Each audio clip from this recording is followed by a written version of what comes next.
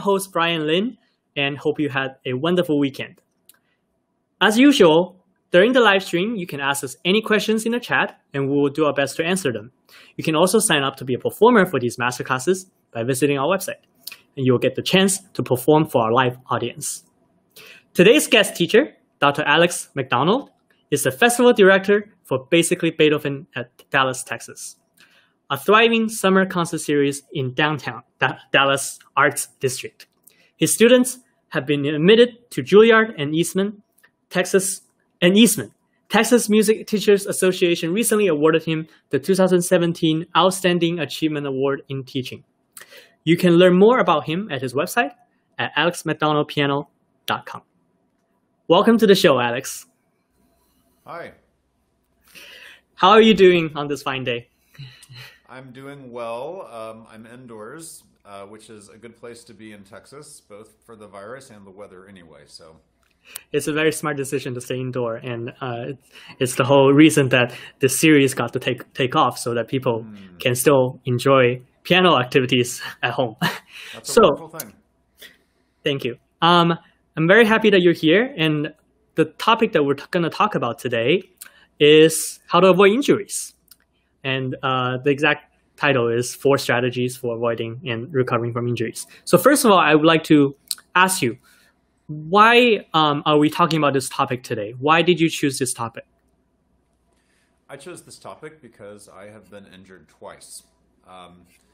It may come as some surprise to people that injuries are something that can happen to a pianist, but they absolutely can, and they can be devastating for a person, especially if you've invested years and years of your life. So prior to getting injured, I was a very robust practicer by any measure. For about 4 years, I was averaging 8 hours each day. I would go through a lot of rep. It was very exciting. It was fun to work that hard and to grow, but I was also pushing myself pretty hard too. And I wasn't listening to signs that my body was getting too tense. There was also a buildup of psychological tension. My freshman year of college, first year away from home, a new teacher that had kind of intimidated me a little bit, to put it nicely. After the 4th year of working that hard, my body broke, as it were. I felt a sharp shooting pain through my left arm. I still remember the exact chord when it happened. Ironically, it was not in a very hard piece. It was in Beethoven Opus 110 over here. Sorry, right here, this chord. There was a nice little twist right here in my arm. Looked like this from the angle, and that was all it took. Shooting pain. I knew immediately I'd been injured. Couldn't play much. I went on to started seeing various therapists and specialists. I saw 2 neurologists. They did an electrolysis test to make sure there wasn't nerve entrapment. I saw a surgeon who was ready to operate that very day, it seemed, with not enough evidence to justify it. That was terrifying. Chiropractor. I saw an orthopedist. You name it. I basically tried it. And then finally I started doing physical therapy that involved massaging and ultrasound and even running an electric current through my arm. I'm not sure what the electric current was for, but it sounds exciting and medieval, so, kids don't try this at home. They had a specific technique for it. I also was put on a very strict practice recovery regimen. First of all, they would give me like this putty that I would practice, exercising my fingers with.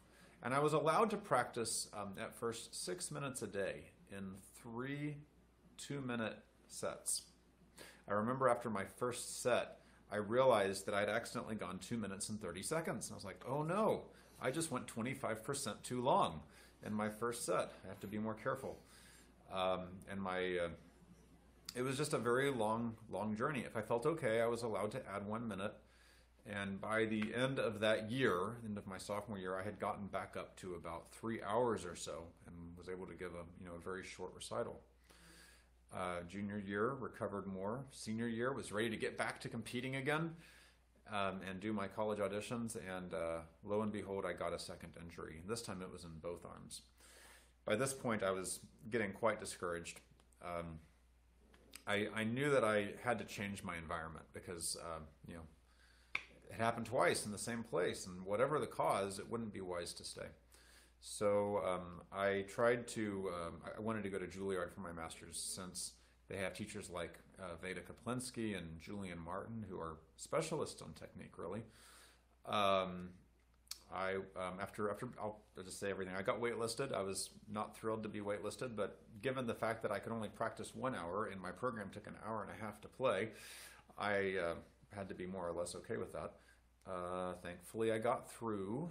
I felt like I was in a very different place as a player. I used to think of myself as a pretty successful competitor, and now I'm on like a wait list. What does that mean for me?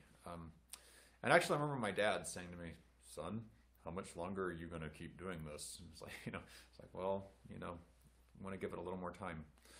I went to, I got into Juilliard's master's, had to take out a lot of loans for it, and then I was getting teaching from both Kaplinsky and Martin. I started taking Alexander technique just totally on a whim because it was something I hadn't tried, and it was something you could take there for free. They also had physical therapists that you could go to.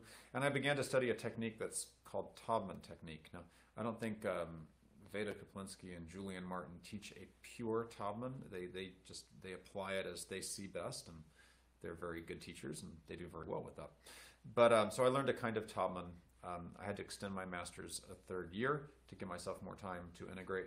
But I was able to play long programs and harder pieces again, and finally compete again, and place in a couple of medium-ish level things. And that is sort of my story. But I had to sort of learn a lot about technique in the process. It was a lot of trial and error.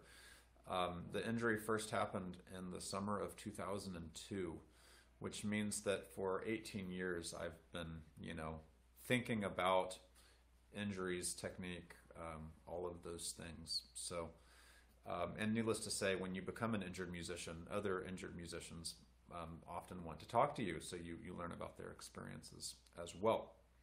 So that's the backstory of how I became interested in injuries. I think that's thank you so much for sharing this very personal story. I think from you, and I think one of the things that people don't realize is how much physicality it takes. Pianists, they usually only hear the music, the beautiful music, but it's really in a way half a sport. Or some would say that it's a full sport. So I'm very glad that you were able to recover from it, and that's the whole point of, like you said, the whole point of our talk today is to avoid this happening to more people. So why don't you go ahead and share with us, some of the strategies that people can take that you've learned to avoid injuries.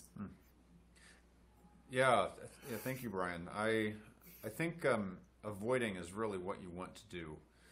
Once an injury happens, it's very hard to move past it because the way you injured yourself is frighteningly repeatable. It's not like I was walking around and I accidentally fell into an open sewer hole and I fell into the hole. Shoot, I should watch out for those, and it's fairly easy to avoid, right? No, instead it's just the act of playing. And that can really inhibit your freedom of expression if you think that the act of playing is what hurts you. So as much as you can, it is good to try to avoid it ever happening in the first place. Okay, so backstory. I think one way that you can avoid injuries is be aware of what your technique actually is. You can analyze your technique. If your technique is 100% intuitive and you don't have to think about it at all and you just feel amazing and you have no problems, then maybe this isn't the talk for you. Because something that Veda used to say that I think is really true is don't fix something that's not broken. If you're doing fine, why deconstruct? But most of us feel varying levels of discomfort or inefficiency. And so it's good to know what it is. So analyze your technique. What were you taught? Some of the things that I was taught as a younger pianist involved, well, first of all, curve your fingers, have a good strong curve. Don't bounce your wrist. And so one of the ways that that was addressed was my teacher would put a quarter or an eraser on my wrist, and I wasn't allowed to let that quarter fall on the ground. It's very stressful watching that quarter, trying to not let it fall. I really wanted to just tape the darn thing on there. But things of that nature, shoulders down. I was taught some very good things. Looking back, I now see that what I was taught was a system that was very useful for a certain kind of student.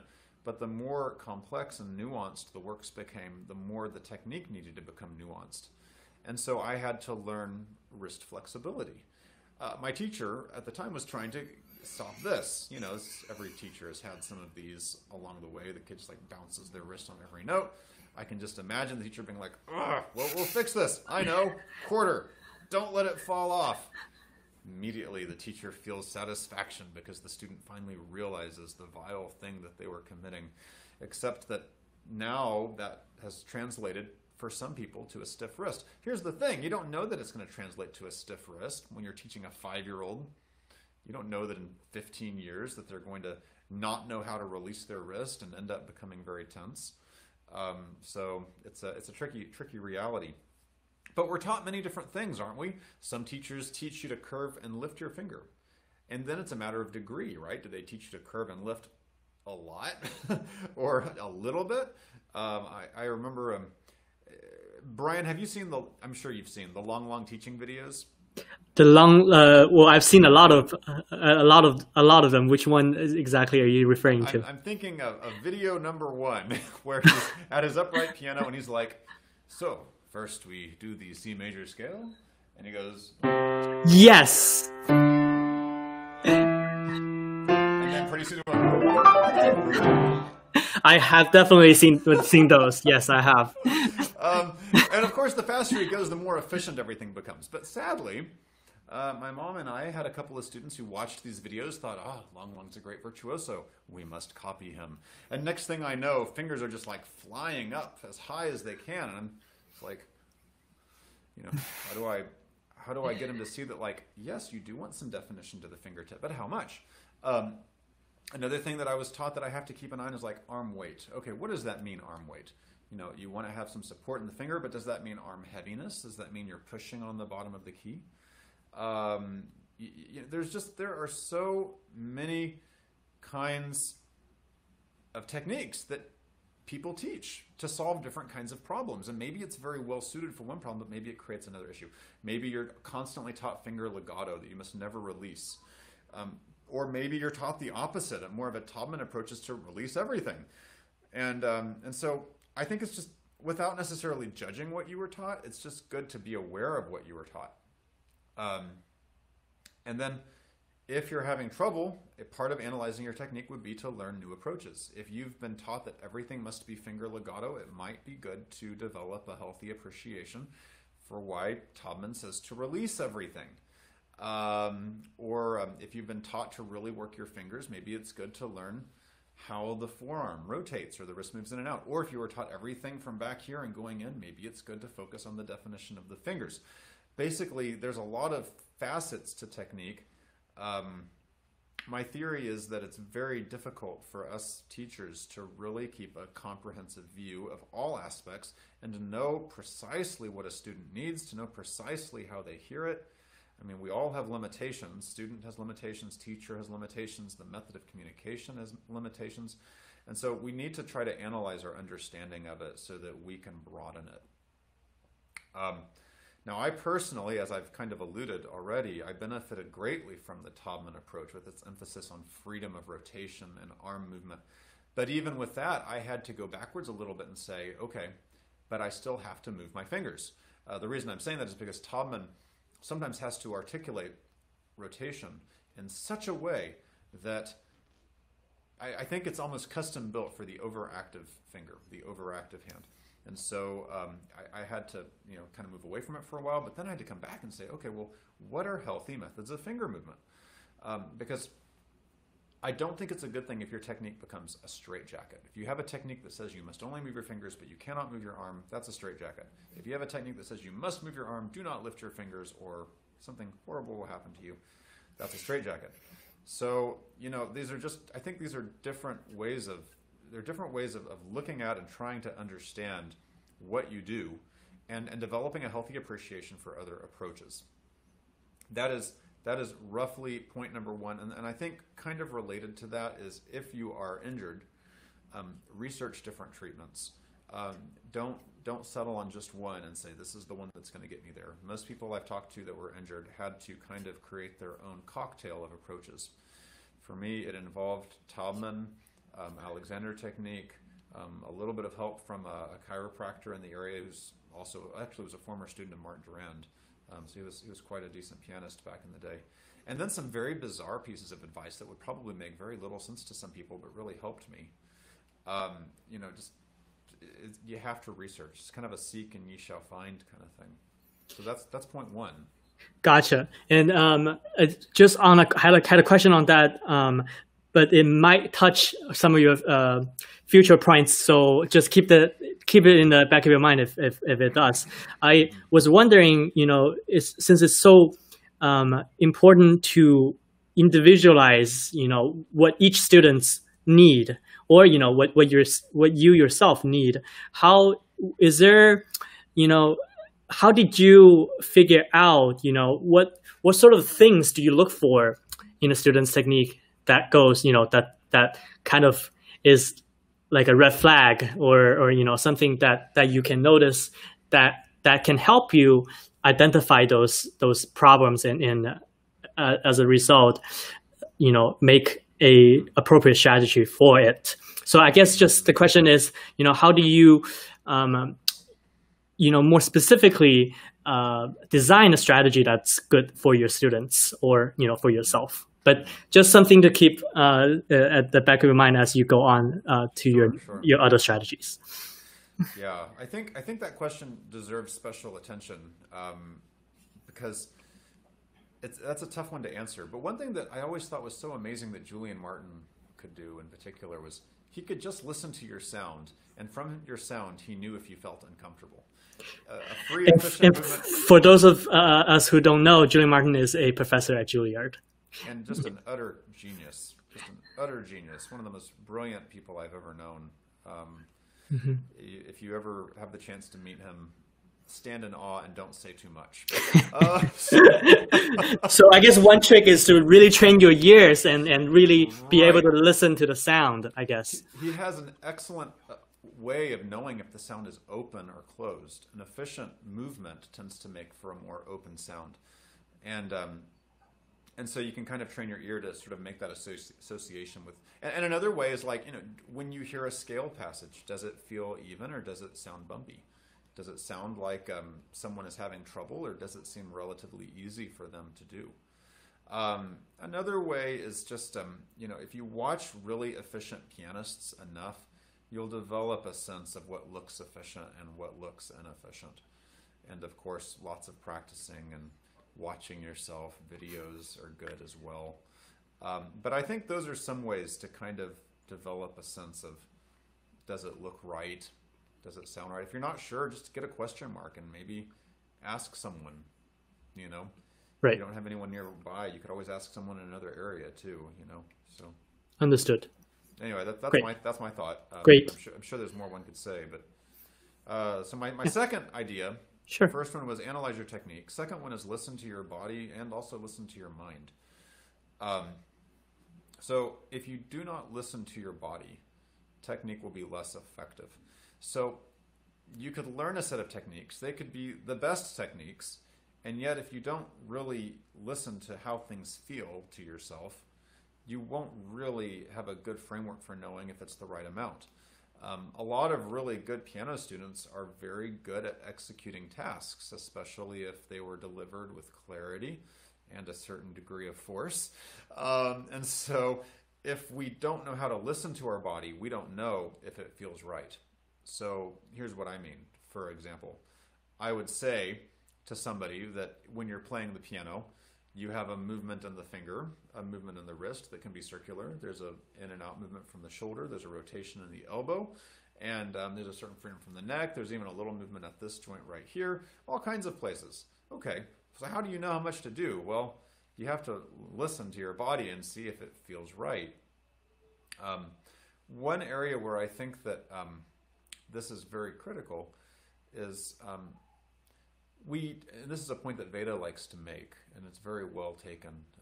If we've always felt a certain amount of tension, we might not realize that we're feeling tension because it's what's normal to us. So we don't know what it's like to be without that tension because it's just always there. Imagine if you had only in your entire life listened to recordings that were in the 1950s. Okay, nothing newer than that. You wouldn't know what it's like to be without that static, to have a more clear sound with the higher definition audio that we're now capable of today. Similarly, we have this tension that exists in our body, and one of the things that you learn in Alexander Technique in particular is learning how to listen to your body and finding that tension. The problem with this quiet, silent tension that you might not notice is that it can begin to build. And usually when it does build, that becomes the first clue to a pianist that something is wrong. It's a more uncomfortable state than it was before. There was probably a relatively benign amount that was already there, but then it begins to flare up, maybe practicing a hard passage for a prolonged period of time, trying a new technique, being nervous under pressure, or just getting older, I hate to say. These things can all cause us to begin to feel increases. Now, so we've gone from having quiet tension to beginning to feel it increasing. We have to not ignore it because that's your body telling you something. If your body is saying this does not feel good and you proceed anyway, the body can begin to fray. It can begin to swell. It can begin to lose control. I do think it's worth saying that when one ignores technique, when one pays attention to tension, the goal is not to become gushy, like relaxed in a kind of gelatin sort of way. There has to be definition. But what I'm really trying to say is listening to the body takes a lot of self-discipline. It's not as easy as it sounds. I think it takes really several years of just as you're playing saying, how does this feel? Could this feel better? Maybe you can find other passages in the piece that feel amazing and then ask yourself, why does this passage not feel as good? Just knowing that it doesn't feel ideal is a step toward the solution. It may not feel like a very positive step, but you can't fix it if you don't know there's a problem there. And then I also wrote in my notes that we should also listen to our minds. I think anxiety has a way of increasing tension as well. And so it's really worth taking stock to see, like, am I feeling overly anxious? Am I feeling defeated by music or by life? Because these things can really have an impact in our ability to release, to not hold things down, to be able to move exactly the amount we want to move and no further. So, believe it or not, actually part of my recovery from injury actually was a little bit of counseling. So that did happen.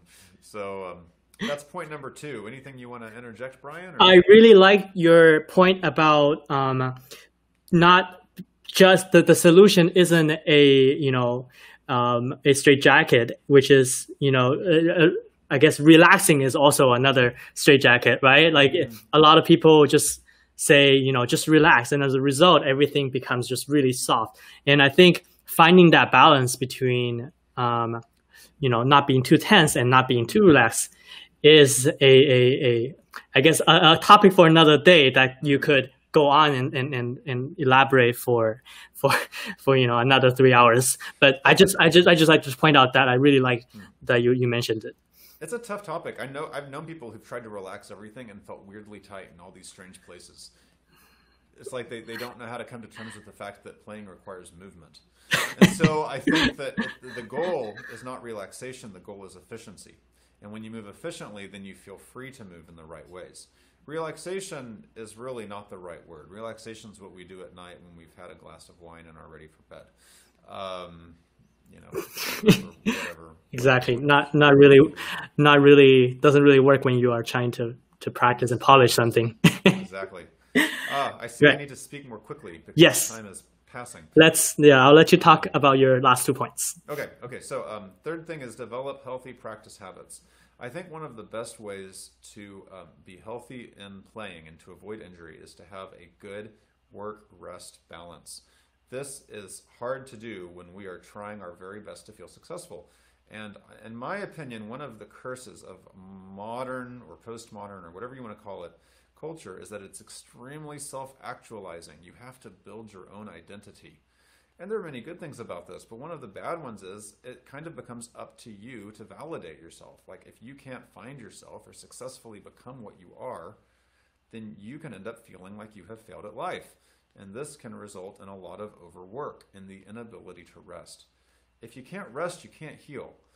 I like to look back to the wisdom of the ancient Hebrews who would even give the land a whole year off. It could just grow whatever it wanted to grow for a year. So that, and it was actually very wise. It let the soil regain nutrients. I think similarly, we have to find healthy work-rest patterns so that our body has a chance to recover. You know, if you're practicing octave etude for 4 hours straight, you are asking for it. You know, there has to be a sense of when to rest. And also, the rest needs to have a certain consistency to it, and the work has to have a certain consistency to it. I've actually had students who were dealing with tension, and they seem to not be able to get past it. And we were kind of stuck on this, oh, I felt a twinge. Oh, I felt something. And so the advice, it was a little bit of a gamble, to be honest, was, all right, I want you just to practice this passage 20 minutes every day. Unless you're screaming in pain, just do it. And I want to see at the end of 2 weeks if it actually goes away. And interestingly, it did. I think it's because the body, if you give it a chance, it's quite flexible. It can learn to adapt to things. And I think she learned how to be efficient, and she really needed a consistent, modest goal. 20 minutes a day should not kill you. 15 even. Just finding that consistency. And then once that was achieved, add 5 minutes. After that, add 5 minutes. So the solution for her was not finding a more efficient way to move her wrist. It was just making sure that she didn't get into this unhealthy pattern of binge practicing, because I have a deadline, and then binge resting. Oh, I have to recover. You want to try to find healthy consistency. So look for consistent work and consistent rest. Fourth point is, sounds a little cheesy and a little American, I guess, but don't give up. Is the fourth point. Don't give up. You know, sometimes when we watch other people play, it just looks like they have no trouble. And then we look at ourselves and we think, oh, woe is me. I cannot do it. But we don't know what they actually feel. We only know what we feel ourselves. And there were a lot of places where I could have given up. And, you know, I know there are better pianists than me out there. But I'm so grateful that I'm able to play again. I'm grateful that I was able to compete in Clyburn. You know, I'm grateful that I was able to, you know, learn some. I learned Rachmaninoff 3 after my injury. I'm very proud of that. And without a teacher, I'm sure a teacher would have made it sound better, but I did it. You know, and I don't know. What I'm trying to say is, I'm naturally a pretty stiff person. If I can do it, I'm pretty sure you can do it too, whoever you are. And, you know, just, I think any path going anywhere is going to have bumps, and it takes a great deal of perseverance to be able to get anywhere in life. So, you know, it's kind of a seek and ye shall find method, if you will. So those are my 4 points. Just to summarize: analyze your technique, listen to your body and mind, develop healthy practice habits, and don't give up.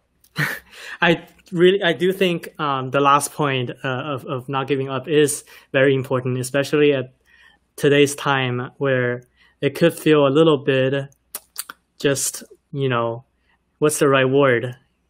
During this, you know, pandemic, I'm sure a lot of people are having a tough time, you know, whether it's mentally or just, you know, practically, you know.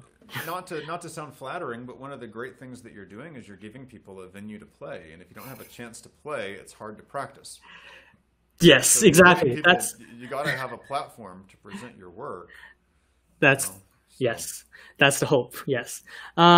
So we are at 8:30. However, I think the next person is still not on yet, so we have a little more time to chat a little bit more until they come. And I've reached out. I've asked my team to reach out to that person.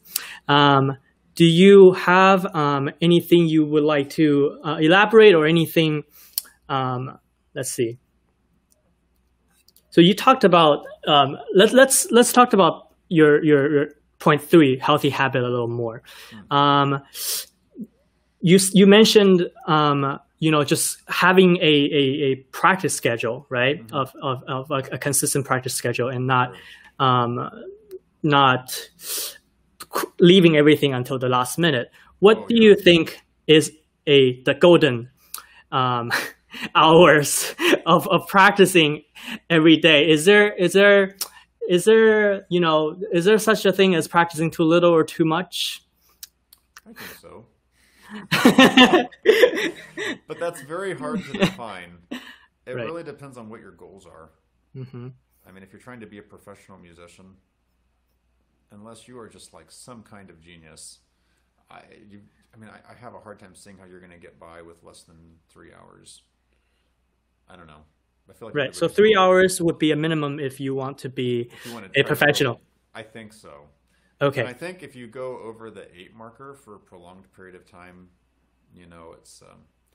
it's also difficult to sustain life when you're doing that much. You're pretty much just a little practice interval going into your little circular thing, just doing your. But maybe it's good to do for a while. I don't know. I mean, it's tough. Unless you're Lang, right? Because he practiced, I think, like 10 to 12 hours a day with no break. With very little break. I tried to do 14 once because I had read somewhere that listed that, and I made it to 13 and a half hours, and I couldn't get that last 30 minutes in, and then I was like tired for a week. Wow. I don't think I've ever gone that long. I think the longest I've gone was maybe 10. That's pretty long. Yeah. That's really long. If you had a full day, it actually, 4 hours in the morning, 4 hours in the afternoon, 2 hours at night, or something like that. If you break it into different parts. I actually did 6 hours before lunch when I did that. I got up at 6. I had an upright in my room. I literally just rolled out of bed, went to the bathroom, and just started practicing. I think I went from like 6:15 to 12:15. Wow. And then ate lunch, gave myself like an hour. But I couldn't break for too long because I knew if I took a long break, I wasn't going to get back to it. And then it was by the evening, or it was just sort of like, I was like Frodo trying to carry the ring up to Mount Doom. Every step was just getting a little bit harder. So. Gotcha. Anyways, I do see our performer in the backstage already, so we'll bring her in. Great. Her name is Serena. So, welcome, Serena. How are you doing? Can you hear us, Serena?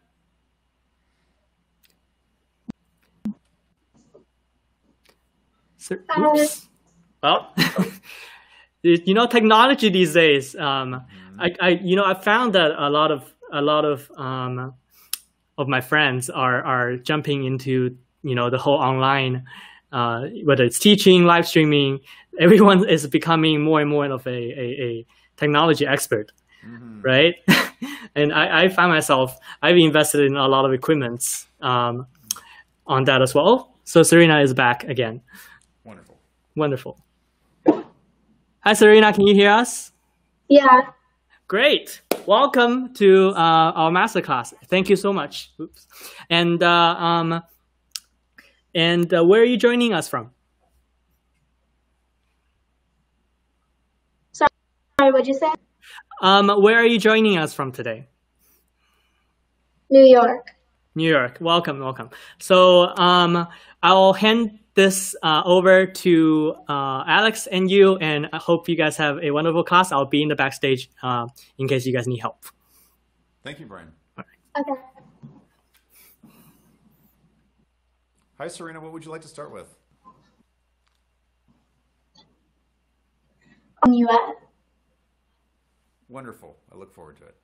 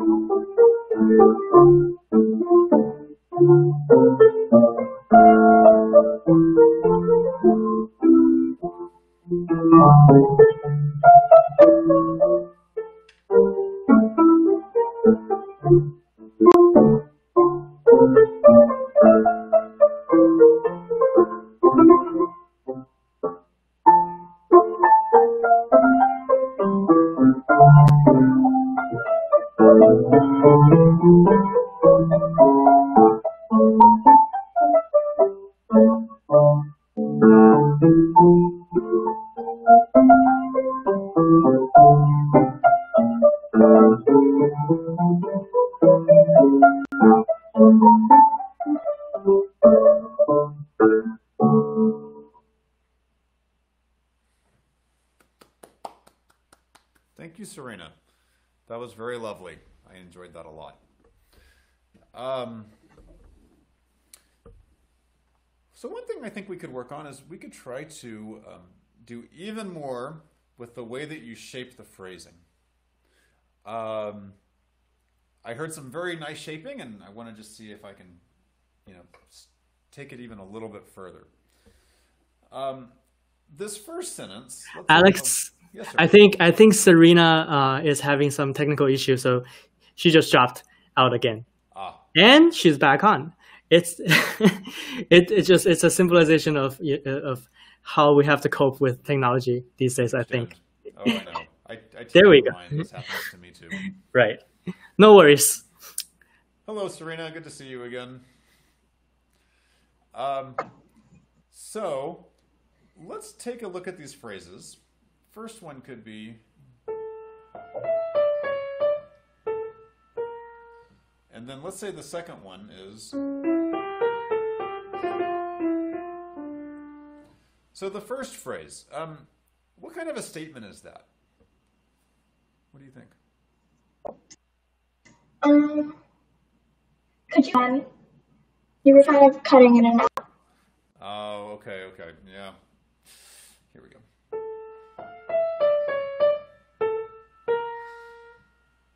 Did that come through?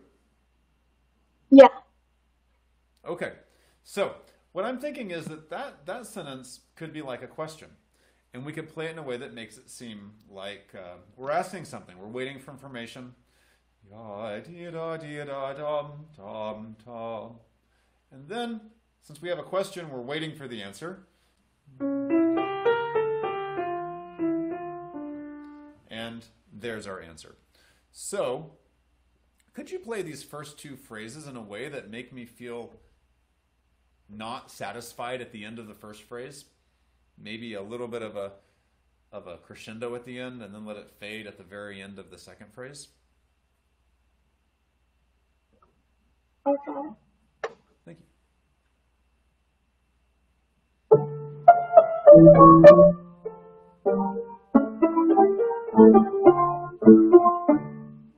Lovely, lovely, lovely. And at the end of the second phrase, you may have done this, but could it come down just a little bit more?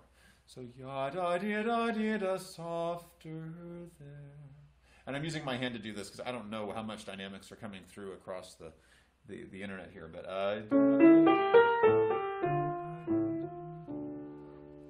could you try that for me?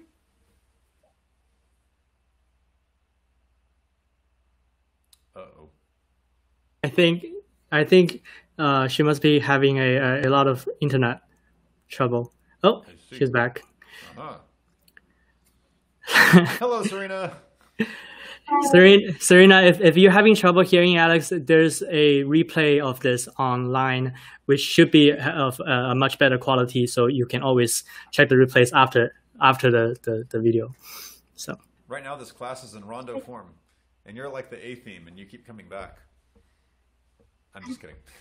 So could you make that last phrase get softer? Ta-dee-da-dee. Would you try that for me? Could you say that again? Could you try the last two measures, 3 and 4 again, and just get a little bit softer as you go? So volume level 3, volume level 2, volume level 1, so that it shapes down.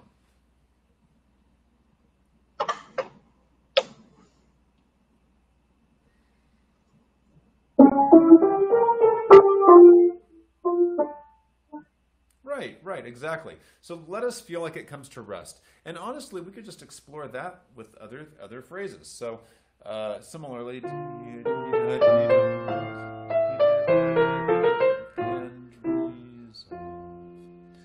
So listen to that phrase, how it comes down as well.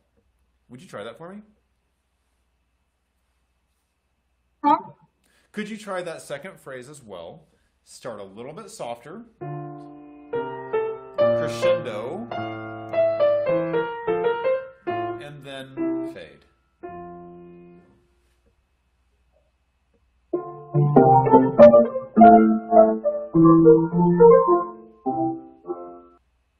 Exactly.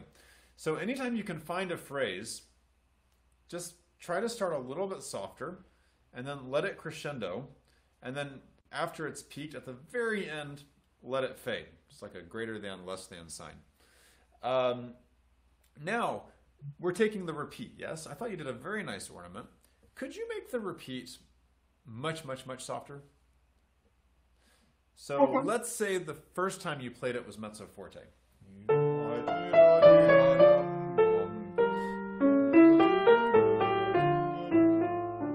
The second time, maybe try it with the soft pedal. I'm pushing down the soft pedal so that it's almost like a whisper.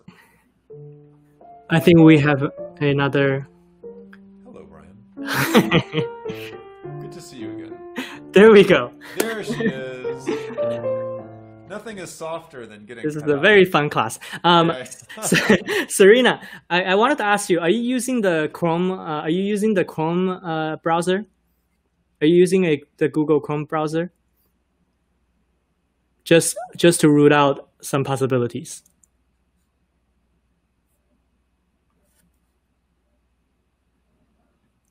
Serena, could you hear me?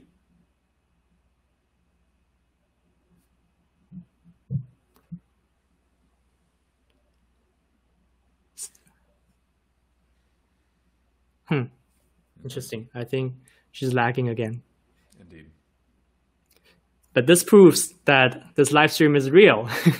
No right. editing whatsoever. That's right. So we present whatever is happening at the moment. This So is raw and authentic. You are seeing exactly what happened. There's no whitewashing here. This is the C-SPAN of piano masterclass. Exactly.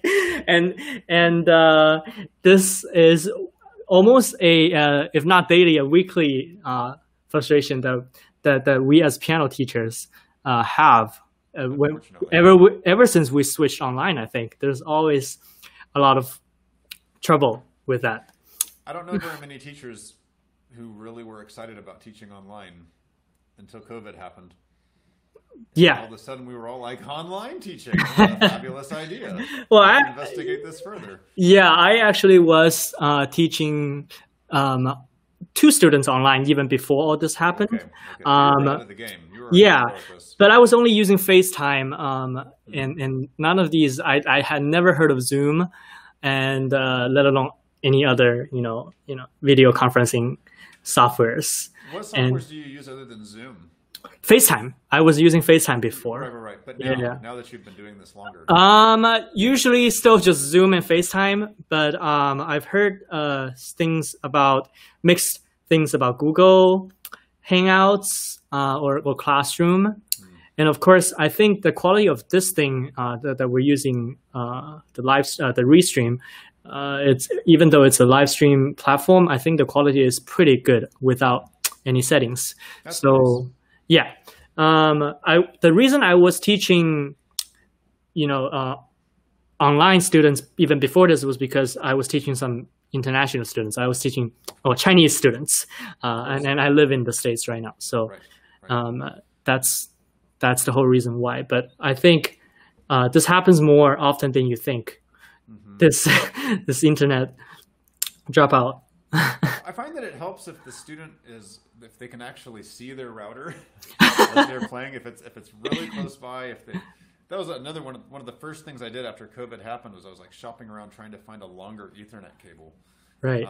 And I think I had to drive half an hour to get it because they were going fast. But I found a 50-foot Ethernet cable, and it is not beautiful home decorating. But if you look at the house, there's this bright blue cable running through the home, so that the router is close, and I can try to solve latency. And I also upgraded our internet as well. Right. So those helped. Have you also become? Do you think you've also become an expert in online streaming or not streaming, but conferencing equipments? I wouldn't say expert, but I think I'm at least competent now. Right. What do you use when you teach?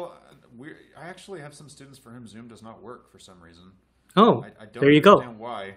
Probably my most well-to-do student, and they are very well-to-do, have horrible internet. I think maybe their house is too big. So, I hope they're not watching this. I'm very grateful for them. Wonderful student, gifted person. I love you. But aside from that, the internet has just been the worst, and I don't think they realize it. And so I think there must be more compression in FaceTime, and so that's worked pretty well. And she's back. Hello. Right. Hi, Serena. So I was asking you, are you using the Google Chrome Yes. browser? Okay, great. You look right now. Your picture looks a lot clearer. Whatever you did, it's great now. That's right. Let's Great. keep going. And see All right, how far let's we can get. let's keep going. Okay. So I don't know what has made it through the internet connection and what has not. So I'll just go backwards one bit and say, look for your phrases, and then just remember that they always start less, they grow, and then at the very end they fade. And while that may sound a little bit like a one-size-fits-all solution, it kind of does. and it tends to work in a lot of situations. So you could start a little less and grow, slightly taper, and then fade. Start less, grow, and fade. Or sorry. Does that make sense? Yeah. Oh, cool. Wow. Did that make it through? That wasn't like all glitchy and weird? The picture thing glitched, but the audio didn't. Perfect. You don't need to see what I look like. We just need the sound to work. Can you try the first half of the minuet for me one more time?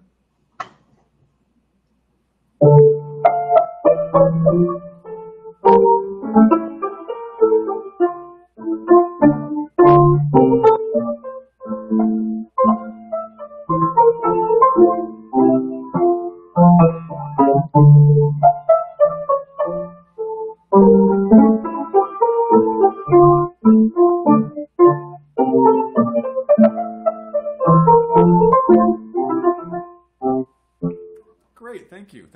And another thing you might try is when you do the repeat, can you make it like 3 times softer? I suggest using the soft pedal so that it's almost like a whisper. Could you give that a try?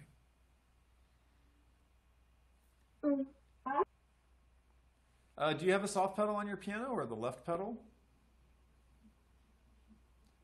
Or you can just play with like the softest, most precise fingertip you can so that it's like...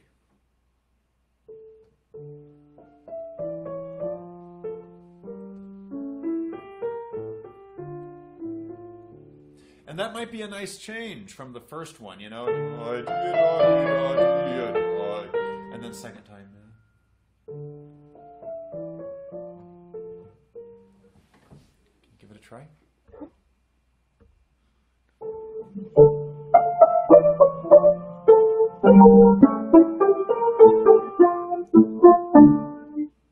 Yeah, absolutely. And I have a very weird approach to getting a softer sound. You ready for a weird practice technique? This might make 0 sense. Sometimes to practice softer, or to play softer, I will actually practice really, really loud. Does that sound totally weird? Makes no sense, right? It's like, in order to be hungry, I will eat or something. Well, what it does is it activates the fingertips and makes them more alert. So let's try it together. Play the first phrase like triple forte, you know. Okay, it's like angry Serena. And then use that same energy that you used to play very loud in a soft performance of it. Give it a try.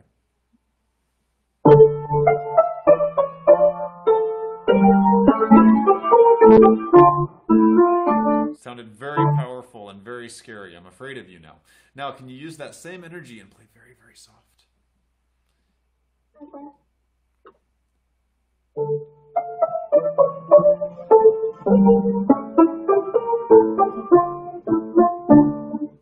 What'd you think? Did that feel like you had any more control?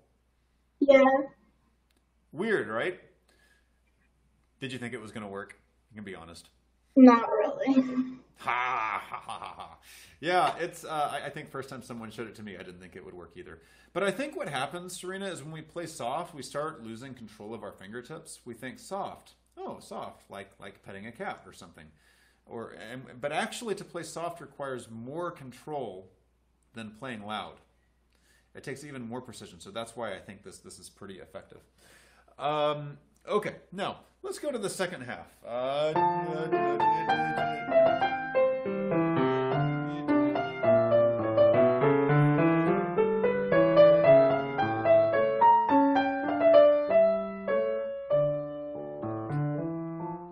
So, I think this is like the heart and soul of the piece. We have these big intervals, this tenth. Can you play it with even more passion? Okay.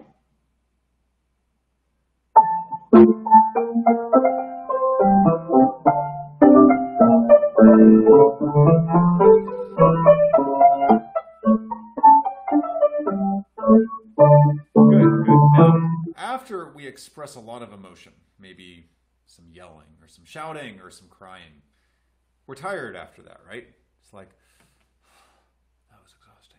So, for the last statement, can we make it very soft, very inward? Like it's just a conversation between us and ourselves. So, go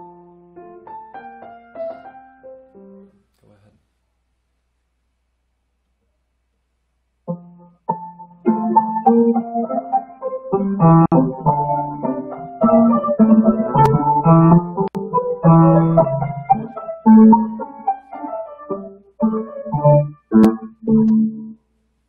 Good. And one last tip to help us know that you're finished and that it's a satisfied finish. Perhaps a slight ritardando at the end would feel good. Allow me to demonstrate.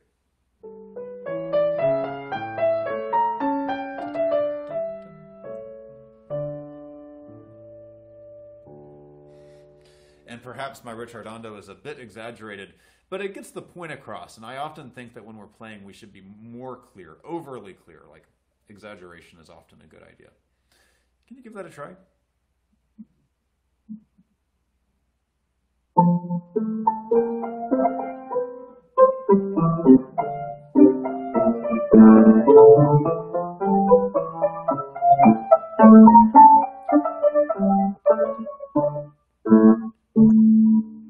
Good. Could you slow down even more? Like exaggerate it. Make it so obvious, like this. 1, 2, 3, and 1 and 2 and 3 and 1 and 2 and 3 and 1 and 2 and 3. That way I know we're done. Think about how like a car stops, right? I'm not talking about those times where, I don't know, like you're, who drives you the most? Who does the most? Who drives you the most in your family? Usually we take taxis. Oh, okay. Oh, taxis are a great example. Have you noticed that taxis are not the most graceful at stopping? Yeah. They're like, go, go, go, go, go, stop sign. Blah, you know, like the seatbelt, all that stuff happens. That's how you stopped. You need to try to stop more gradually. If you could imagine that you were driving with someone. Okay, when I have a 4-year-old. I am a dad, And when my 4-year-old was a 1-day-old, I'm like, okay, I have this 8-pound child, and I am not supposed to kill this child. I'm supposed to keep this child alive. That is my mission. Okay? And we put him in the back seat, and I'm driving my child, and my wife is next to me, and she just had a baby, so she's like, and my mother-in-law is behind me. The only thing scarier than doing something to your child is your mother-in-law. So, you know, there's even a term for it. I forget what it is, like something materna blah blah phobia, fear of one's mother-in-law. It's a useful term. Anyway, I should know what it is. And I remember as I'm driving my little boy Micah, and I see like a red light, I think I must have started slowing down like 100 feet before the red light. I'm like, okay, let's gradually slow down. There was probably a car behind me that was going crazy. Maybe they were from New York. They're like, what is wrong with this guy? I'm like, I do not want to hurt my child. Now, imagine that you are slowing down to a red light like that and not like the ubiquitous taxi cab. Okay? Okay. Try that for me.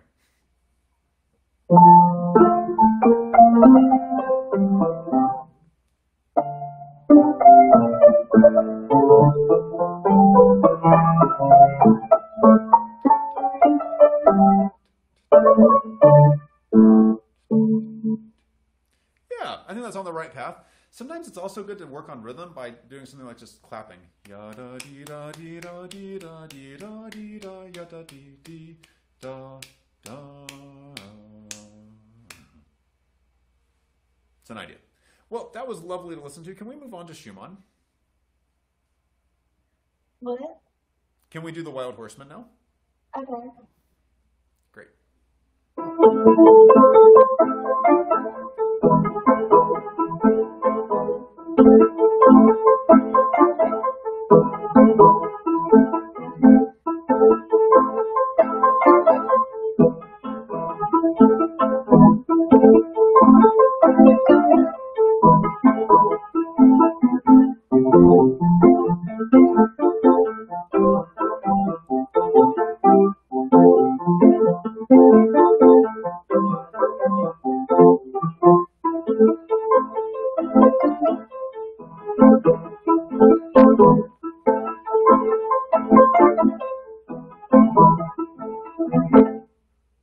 Lovely. This is a fun piece, isn't it? I've always thought it was very exciting. Do you know a famous piece by Wagner called The Ride of the Valkyries? You might recognize it if I played it for you. Yeah. I don't really know songs by their names. That's fair. It goes something like, I'll try to do a rough piano transcription.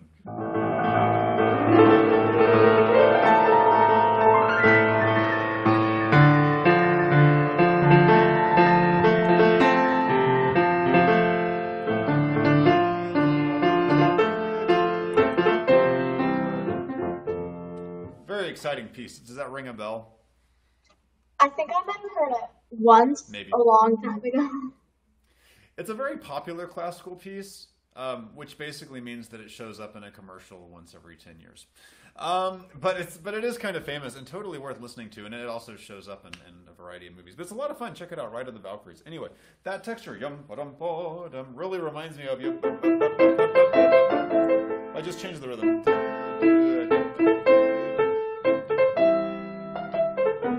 Anyway, so check it out. It's a lot of fun. It's an orchestral piece. It's taken from a really, really, really, really long opera called The Ring Cycle. If you think Lord of the Rings is long, you haven't seen The Ring Cycle. And they're both about a ring. Could you make your right hand more staccato?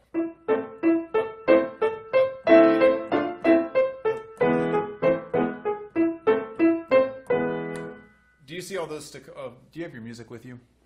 No. I think it's like in the bench. It's okay. Just take my word for it. So these notes are staccato. Can you keep them very, very short? Go ahead.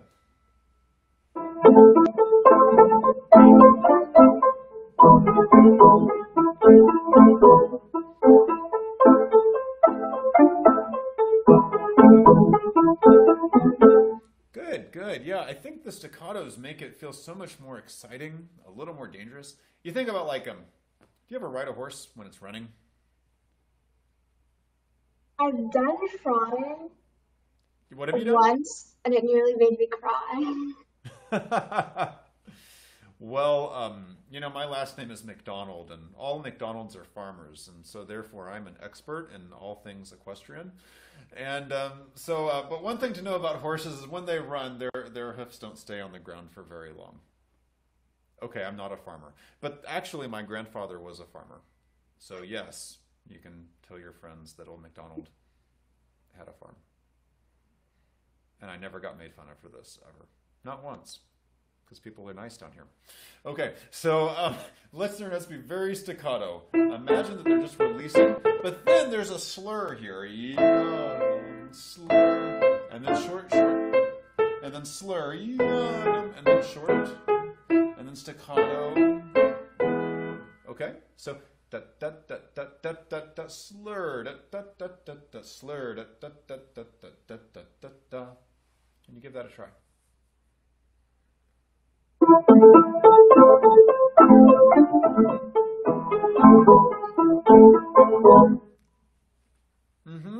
Yeah, absolutely, absolutely.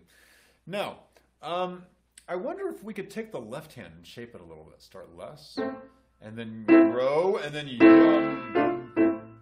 So it's like level 1, level 2, level 3, and then fade a little bit. And that will help the overall shape. Remember how I said in the Bach that most phrases start less, they grow and they fade? Yeah. We can do that here too. So less, growing, more, and a little less. Give it a try.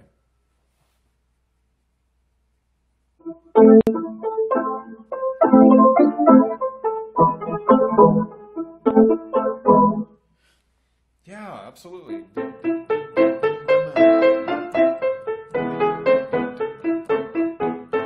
Now, what happens in the middle section here? How does what's something that Schumann does to make this middle part different than the beginning?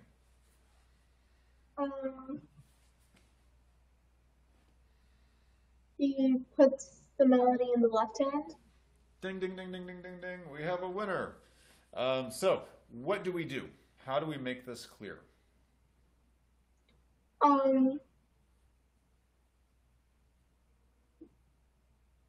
Play the right hand a little quieter. Yeah. You know, Serena, I always find that if I have a left-hand melody, I have to bring it out more than I would bring out a right-hand melody. Something about the way we humans are. I think we're just more likely to hear a melody in the right hand than we are in the left hand. We have to try a little extra hard. Also, we train ourselves to bring out our right hands. So bringing out the left hand is just not as natural to us. We have less practice with it. So can you try to bring out the left hand a little bit more and make the right hand a little softer?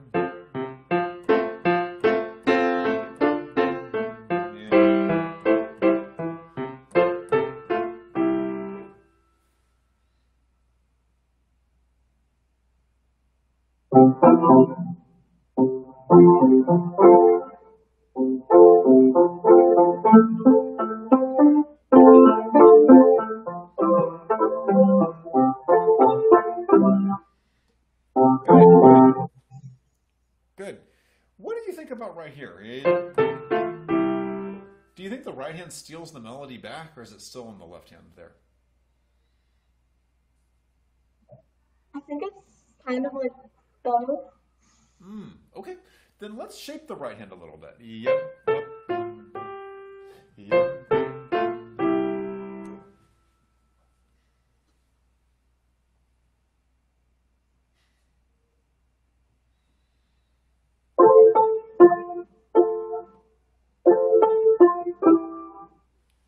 Right.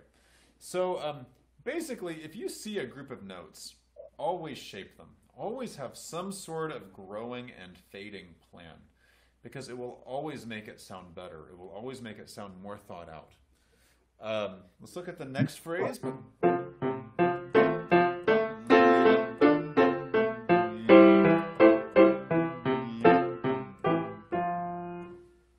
Go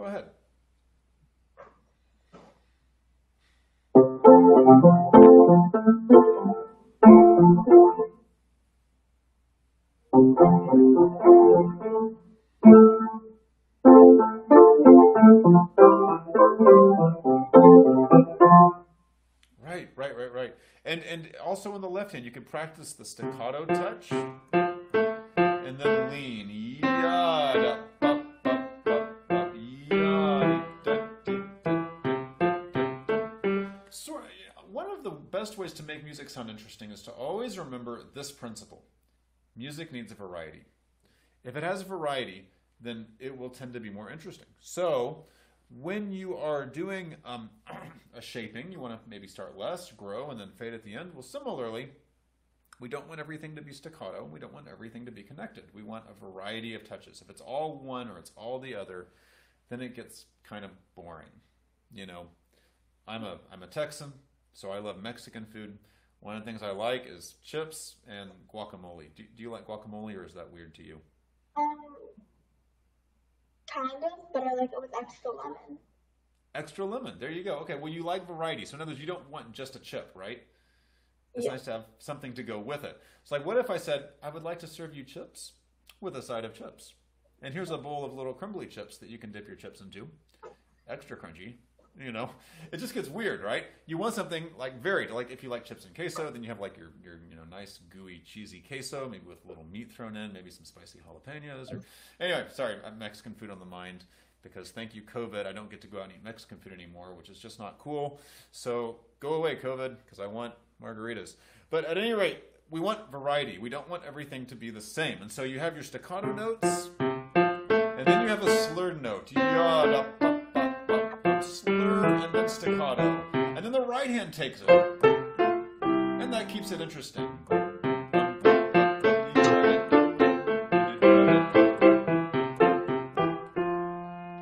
And then we're back to the A section.